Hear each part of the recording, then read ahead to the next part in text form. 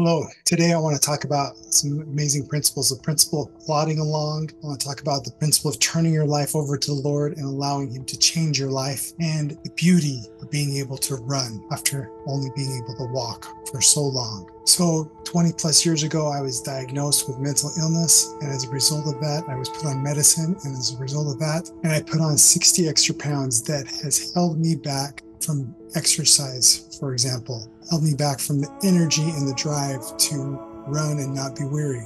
And in recent months, I turned my life over to the Lord with my physique, and He taught me that I could change my physique if I wanted to. It wasn't a representation of medicine or not. It was a matter of making the decision and tapping into His power to make those adjustments. As a result of that, I trimmed down roughly 40 pounds in the past 4 months, and I've gotten rid of the excess weight of my 4-year-old and more from off of my back, or more particularly off of my belly. And as a result of that, I can actually not run the whole time, but run, walk, rather than just walking all the time. Because in the past, when I've attempted to run, my knees start getting sore, I start pulling muscles, I start happening to see the physical therapist. If you can relate with that, hey, give me a thumbs up. That's totally cool.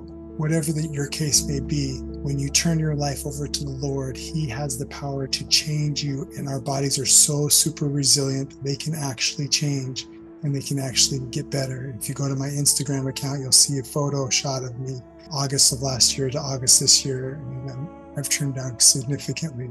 So what does plotting have to do with all of this? So for personal experience, last week I went for my first run walk with my wife, who's been running regularly. She just did her first triathlon. Super proud of her.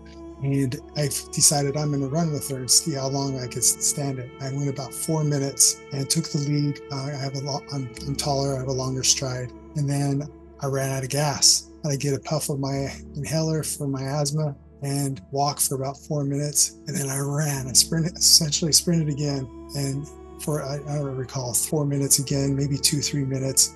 And I walked again for another 3 or 4 minutes. And each time I walked, my wife would pass me up, go down the round, and then come back, circle around me, run circles around me, literally. And as I progressed, and then towards the end, I'm going to give it my all. And I ran. And it felt so great. It felt great to be alive. It felt invigorated. I felt real. I felt my knees weren't aching. Yeah, I was puffing for air a bit, partially because of asthma, partially because I'm not used to running.